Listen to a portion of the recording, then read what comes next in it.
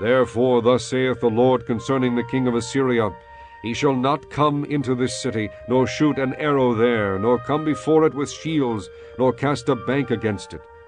By the way that he came, by the same shall he return, and shall not come into this city, saith the Lord.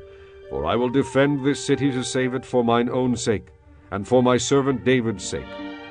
Then the angel of the Lord went forth and smote in the camp of the Assyrians 185,000. And when they arose early in the morning, behold, they were all dead corpses. So Sennacherib king of Assyria departed, and went and returned, and dwelt in Nineveh.